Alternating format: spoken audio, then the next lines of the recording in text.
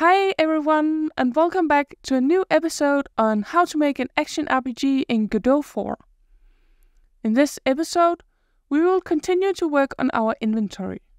I've gotten so incredibly many questions on how to click and move items around, so this is what we will start working on now. It is a bit complicated, so I will divide the topic into a few episodes.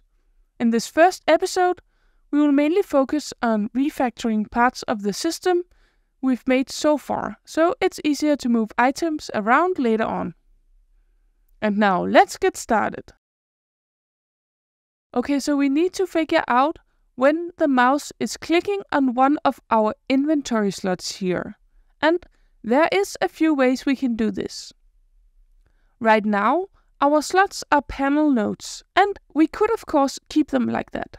It's definitely possible to register mouse clicks with these. But it's even easier if we use buttons instead. And luckily, it's super easy to change the type of the root node in this case. All we need to do is right-click on the root node, select Change Type, and then choose the button node. And then in our slot GUI script, we of course have to change it at the top here so it extends from button instead of panel. Now let's test to see that everything is working as before.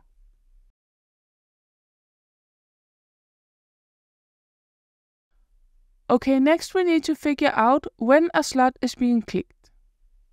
Luckily, our new button nodes has a pressed signal that's emitted every time you click on it. In the script for the inventory GUI, we create a new function to receive these signals from our button slots. I'm calling my function onSlotClicked. And just under the ready function, I create a new function called connectSlots, where I go through all the slots and connect their pressed signal to our new onSlotClicked function. Finally, remember to call this connectSlots function in the ready function, so the slots are connected correctly right from the start. Okay, now let's insert a pass in the onSlotClicked function and add a breakpoint to this line. And then let's test again. Now we can try to click on one of the slots. The program should stop in the onSlotClicked function. So now we know when one of the slots is being clicked on, but we don't know which one it is. So let's change the input to the onSlotClicked function so it takes a variable called slot as input. And up in our connectSlots function, we then need to tell our slot buttons that they should include themselves with the pressed signal. For this, we will be creating a callable. First, we create our callable from the onSlotClicked function. To add input to the call, we then need to bind it to the callable.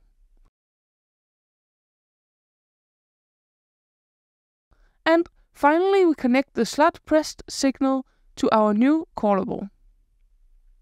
You can read more about callables in the documentation.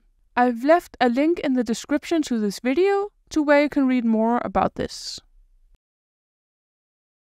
Okay, now let's test again, still with the breakpoint in the onSlotClicked function. Try to collect an item and then click on the slot it's in. In the debugger window, we can then inspect the slot we received as input and see if it holds the item we expected. Now we know which slot we are clicking on. The next thing is to pick up this item.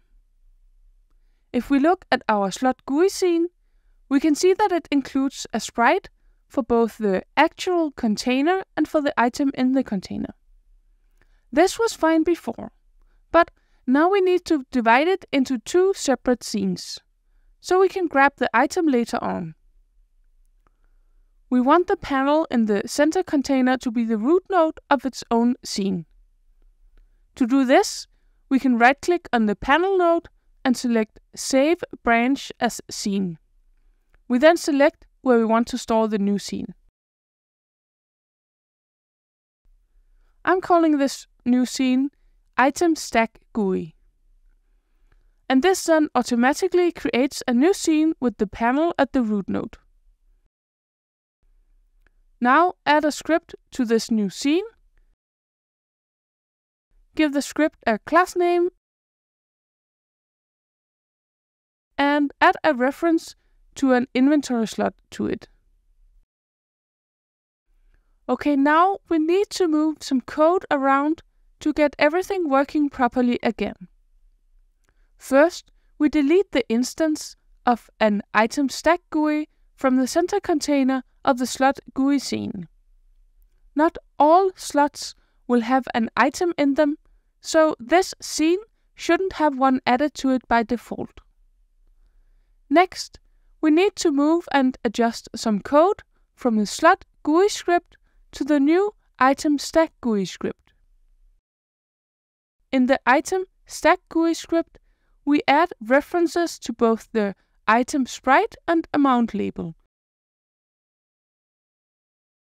And we remove the same from the slot GUI script. In the item stack GUI script, we also create an update function. This function will be very similar to parts of what we have in the slot GUI script. First, we check if either the slot or the slot item is null, and return if this is the case. If we have an inventory slot with an item, we then update both the sprite and the amount label, like we did in the slot GUI script before.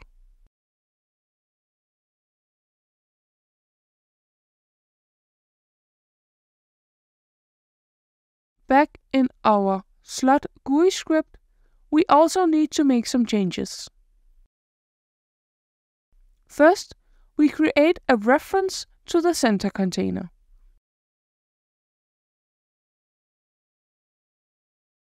And add a variable to store a reference to an item stack GUI. Next, we look at the functions. Since the item GUI is no longer a part of this scene, we now need an insert function instead of the update function. The insert function takes an item stack GUI as input. We store this input in our new item stack GUI variable. And because we insert an item, we also set the frame of the background sprite to 1. And finally, we add the inserted item stack GUI as a child of our center container. Now let's go to our inventory GUI script. Here we now need to change the update function so it adds item stack GUIs to the slots when needed. First, let's delete the call to the update function that no longer exists. Instead, we create a reference to the inventory slot we're working with.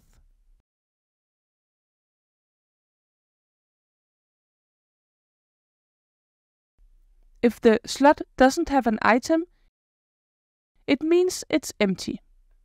We then don't need to add an item stack GUI, so we just continue. Next, we get a reference to the item stack GUI of the corresponding slot GUI.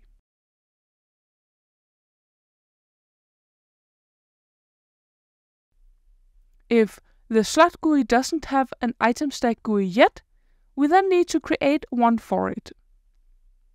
To instantiate a new item stack GUI from the script, we first need to preload the scene. So in the top of our script, we do this and store a reference to it in a new variable called item stack GUI class.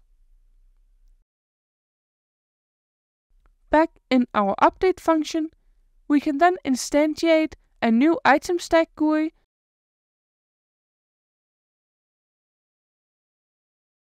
and insert it to the slot GUI.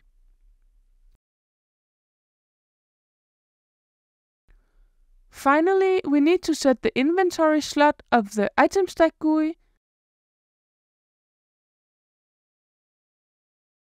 and update it so the correct sprite and amount will be shown.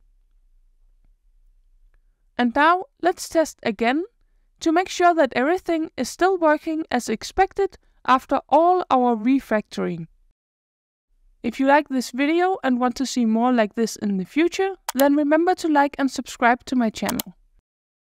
And if you want to support my work on the channel further, then I have a Patreon page set up for this. Or you can choose to become a channel member here on YouTube. And that was all for this video. Our game might look exactly the same as before this episode, but a lot has changed. And now we're ready to start clicking and picking up items from the inventory in the next episode. Bye!